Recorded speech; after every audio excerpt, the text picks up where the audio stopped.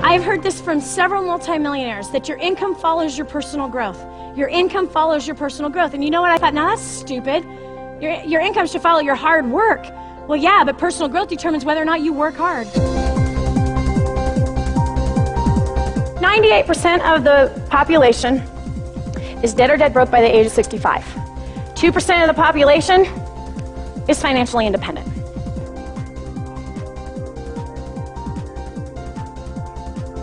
How in the world have we been conditioned? Who in the world conditioned us to think that we can give this much effort and get that much result?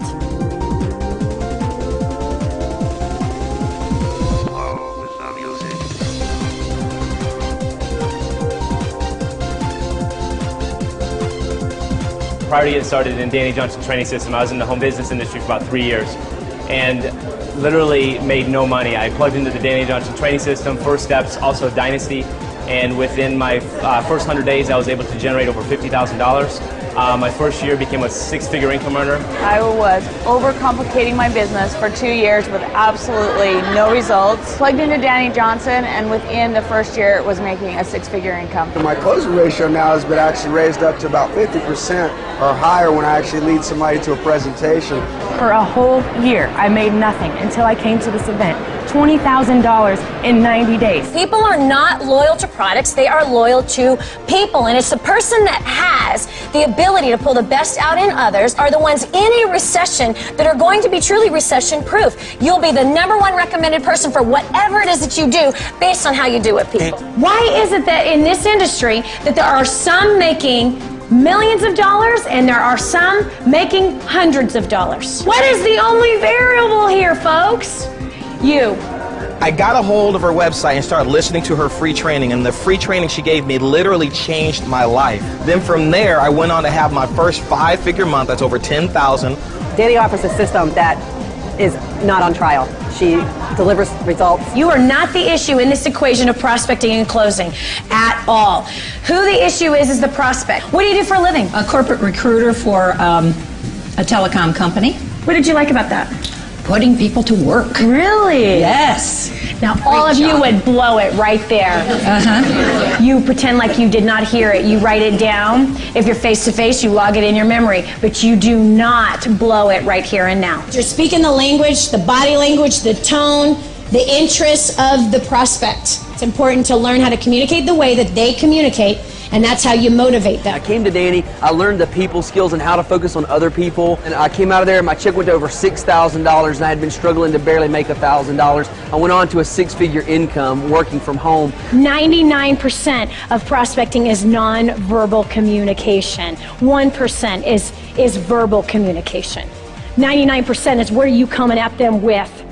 Are you in the way with all your fear and your guilt and your worry and your I don't know and this doesn't work and that doesn't work? Are you coming with doubt?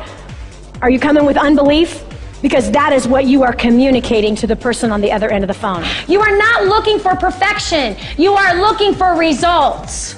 Saying that when I get really good at this, then I'll make those phone calls. No, you will not get good at those phone calls until you step out on faith, pick up the stinking phone, and plow through a couple hundred people. I plugged in my team into her training system. I went up to six-figure income. Watched my business go from nothing to over $180,000 a month in volume, and it's just been an amazing ride. So if you haven't been to Dani, you got to get here, you got to get your people here, because I promise you, you will see a huge difference, not just in yourself, but in your team as well. Don't live life by default.